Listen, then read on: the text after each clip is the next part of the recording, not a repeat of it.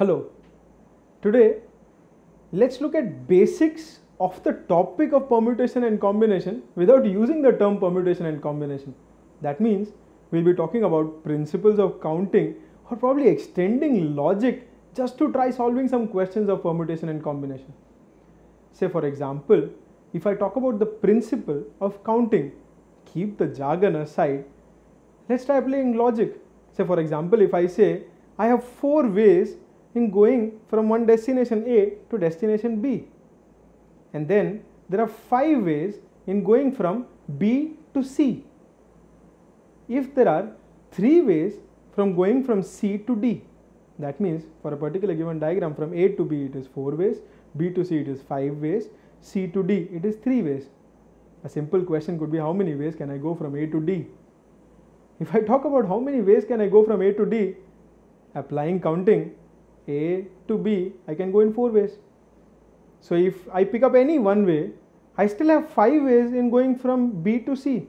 That means so far, if I cut short the problem from A to D, I say from moving from A to C only. If I move from A to C, 4 ways from A to B, 5 ways from B to C, it's just a simple multiplication.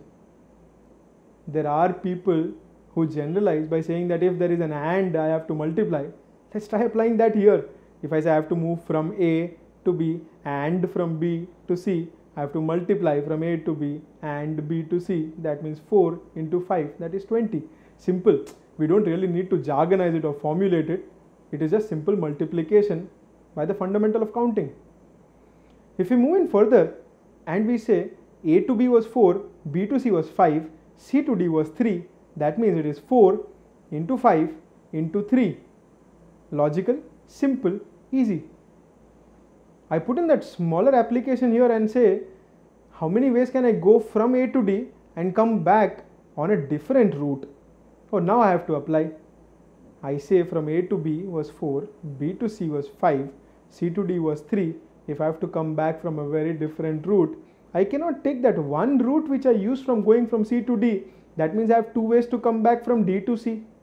Similarly, if I don't use that one way from going from B to C, I have 4 ways to come back from C to B. Similarly, 3 ways from coming back from B to A. So the answer would be 4 into 5 into 3. Now we have reached D. Into 2 into 4 into 3, we've reached A back from a different route. This was a simple multiplication problem. If we look at another problem, we'll be able to generalize this also by using that word AND. Say for example, I have 2 caps with me, 4 shirts, 3 trousers, 2 pairs of shoes, 4 pairs of socks. If this is what I have, and I have to wear one of each. If I put it in a simple terminology, I have to wear 1 cap and 1 shirt and 1 pair of trousers and 1 pair of socks and 1 pair of shoes. That means it is 2 into 4 into 3 into 2 into 4. 1 of each. If at all I say that I am going to a temple and I will need to get my shoe off. So if at all I think that wearing a shoe is not compulsory. If wearing a shoe is not compulsory, I can actually go ahead, multiply everything, that is the number of ways of wearing everything, keep a shoe aside and multiply everything else. If I just add up these two, that will be the number of ways. This is layman's because this is one example wherein I say shoe is not compulsory. If I just go ahead, extend the logic from shoe not being compulsory, socks not being compulsory, cap not being compulsory, I cannot go and make all the possible combinations of a shoe where I am not wearing a socks and a cap, where all the 3 I am not wearing, where I am wearing all the 3, I am wearing 2 of them. That will complicate the whole case. Rather, let me think more logically and say, if there were 2 pairs of caps, there's 1 cap, there's another cap. Wearing a cap is not compulsory. That means I could have picked up the first cap, I could have picked up the second cap, or I would not have picked up a cap. So for the same cap, there are 3 ways of using that cap. That is n plus 1.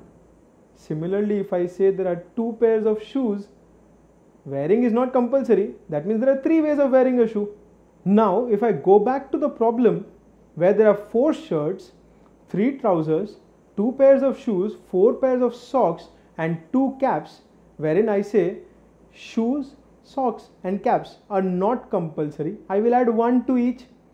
So the final answer will be 4 into 3, where it was shirts and trousers, multiplied by 3 for shoes, multiplied by 5 for socks and multiplied by 3 for caps. That is how we'll extend this logic. Principal counting, we've still not started applying permutation and combination per se, but these kind of questions do come up in entrance exams. If you look at another question, a very simple one probably for a notorious student. If for example you are a notorious student and you have 10 questions, all of them having a yes or a no as an option.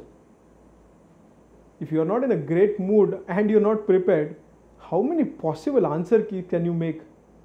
That means how many possible ways can you answer these questions? Simple logic says the first question you can answer in 2 ways, either a yes or a no. Second one you can again answer in a yes or a no.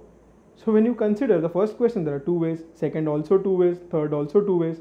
Now if I ask you the question wherein I say out of these 10 questions, how many ways can you answer these questions such that you answer all the 10 questions? It is simple, 2 into 2 into 2 into 2, 10 times. That makes the answer as 2 raised to 10.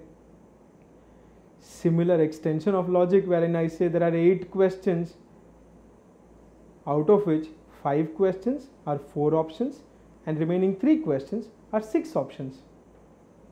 Calculating manually would mean 4 into 4 into 4 into 4 into 4 for the 5 questions which had 4 options, multiplied by 6 into 6 into 6 for the 3 questions that had 6 options in it. So overall it is 4 5 times and 6 3 times multiplied.